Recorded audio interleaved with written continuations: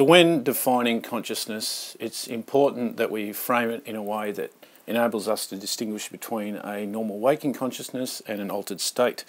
So therefore we define it as a level of awareness of our internal state and our external environment. So therefore when we have a loss of awareness of our internal state and our external environment, that's when we're in an altered state of consciousness, such as your daydreaming, meditation, sleep, etc.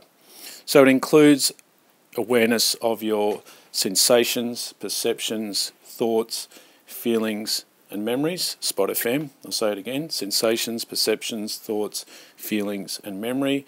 So again, when we have a loss of awareness of those, that is an indication that we're in an ASC. Consciousness is a psychological or a hypothetical construct.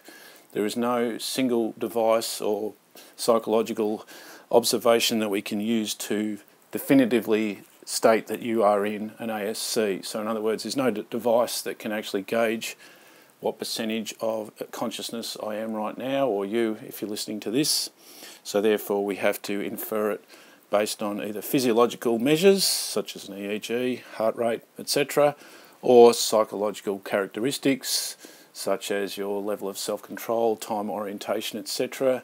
And I have covered this in another clip on this channel.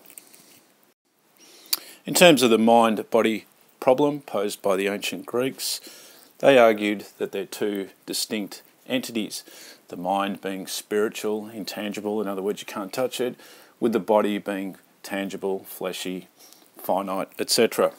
It was Descartes who derived the notion of dualism, which explained how the mind and the body interact through the brain structure, the pineal gland, which is therefore our centre of consciousness, which enables the body to affect the mind and the mind to affect the body.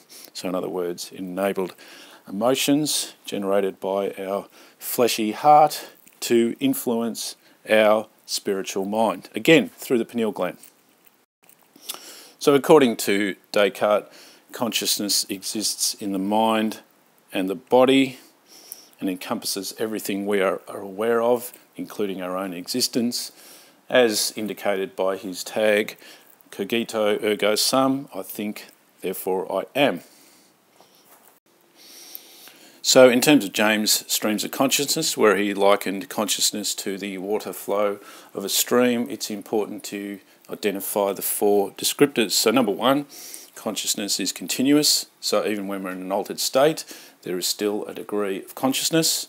It's personal, so what's in my consciousness, what I'm thinking, is different to what you are thinking in your consciousness.